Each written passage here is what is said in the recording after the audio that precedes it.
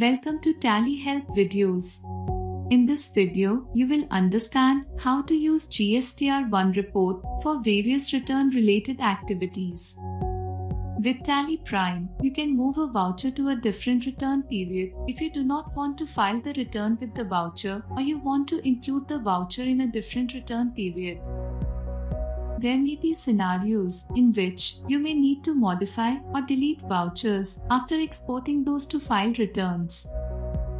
In TallyPrime Release 3.0, you can easily identify vouchers of a specific return period that are modified or deleted after exporting. If you have already uploaded the vouchers on the GST portal, then such a facility helps you to identify the vouchers that need to be re-uploaded on the portal with revised values. You will also get to understand how to sign returns in TallyPrime so that the values get freezed for the period. You may also have to amend vouchers from a signed return to a different return period. TallyPrime facilitates simple amendment of vouchers so that you can include the vouchers in a subsequent return period as needed. First, let's see how to move a voucher to a different return period. Open GSTR-1. Press Alt+G. Type or select GSTR-1 and press Enter.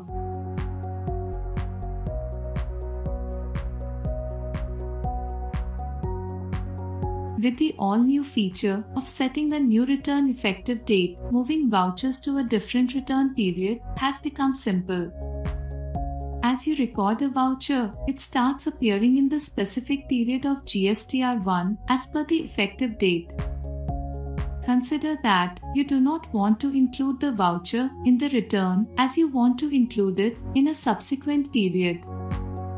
Just drill down to the section, press spacebar to select the voucher and press Alt+L or click Set Effective Date.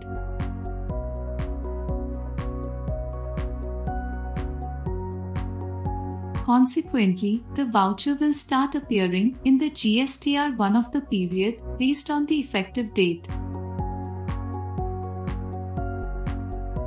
As you can see, this voucher has started appearing in the B2B section when you open GSTR-1 for the period.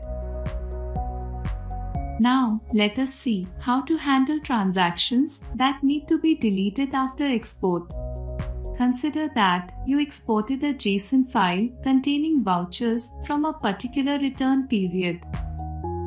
Now, you are deleting one of the vouchers. Just drill down to the section,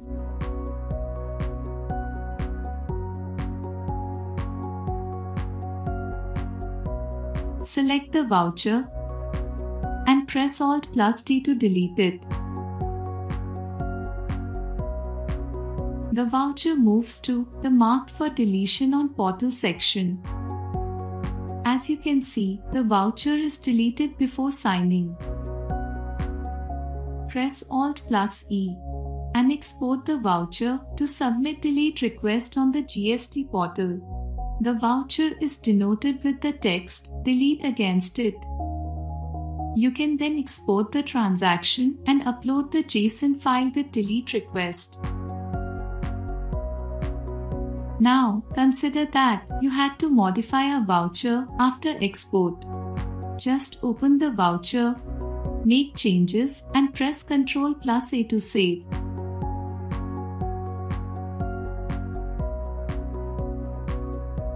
As a result, the voucher moves to the Modified in Books After Export section of GSTR-1. Thereafter, press Alt+E and you can see that the voucher is highlighted with the GST status Modified in Books After Export.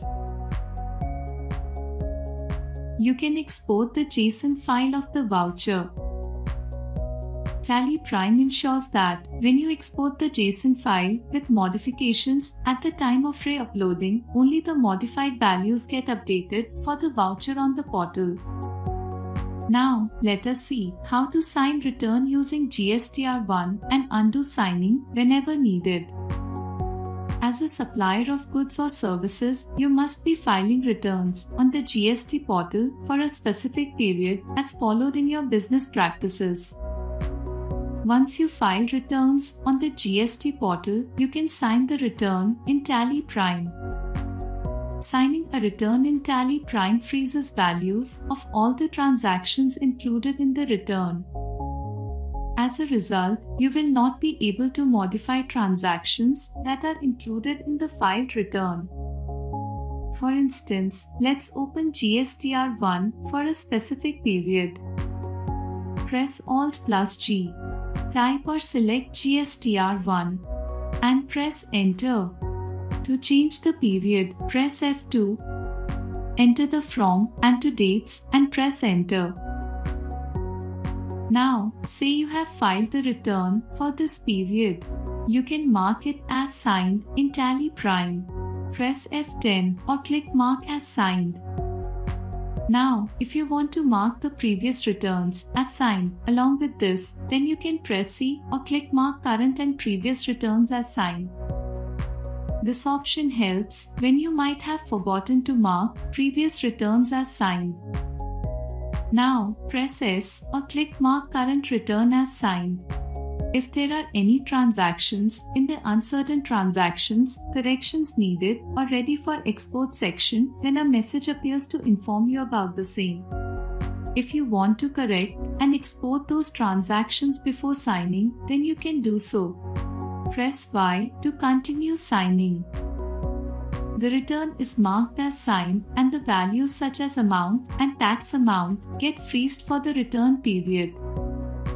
You can see the status as signed. Now, consider that you had signed this return accidentally. In such cases, press Alt plus F10 or click the arrow against mark as signed and click Undo Signing. Press S to undo signing of the return. The status got changed to not signed. Now, let us see how to amend vouchers in a return that is marked as signed. Press F2 and open GSTR-1 with the period for which return is marked as signed. Now, consider that one of the vouchers needs to be amended with some modifications in the values. Drill down to the respective section of the transaction, say B2B invoices. Drill down further to the party. Identify the voucher and drill down to it. Make the changes and press Ctrl+A to save.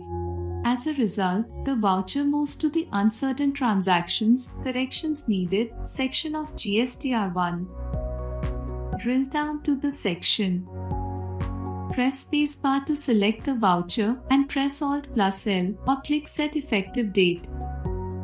Enter the new return effective date as per the period to which you want to amend the voucher. You can select multiple vouchers if needed. Press Escape. And you will observe that a section named Amendments Marked for Future Returns has got created. Drill down and you can see the transactions. And when you open GSTR-1 for the period to which you have amended the voucher, you will find the voucher in the Amended B2B Invoices 9A section. Now, consider that you want to delete a voucher included in a signed return as the business deal is cancelled by the counterparty or other such reasons. Let's open GSTR-1 for the period of signed return.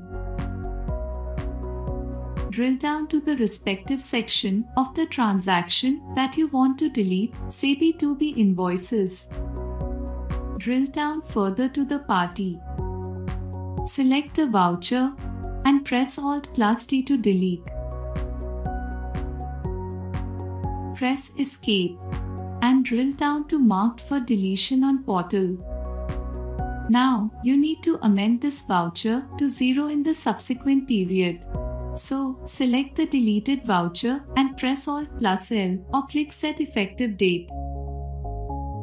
Enter the date and press Ctrl+A to save. Now, the voucher moves to the non-accounting transactions included in return section. based on the effective date provided by you, the voucher moves to the respective period under the amended B2B invoices 9A as amend with 0. As you saw, you can do all the return-related activities such as signing return, moving a voucher to a different return period. You can amend the vouchers after signing so that you can include those in the future return period. And if you have modified or deleted vouchers after exporting, then TallyPrime ensures that you can identify such vouchers and export with delete request or modifications as needed. Thank you.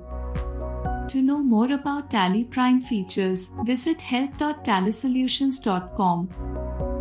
Subscribe to the Tally Solutions channel for the latest videos.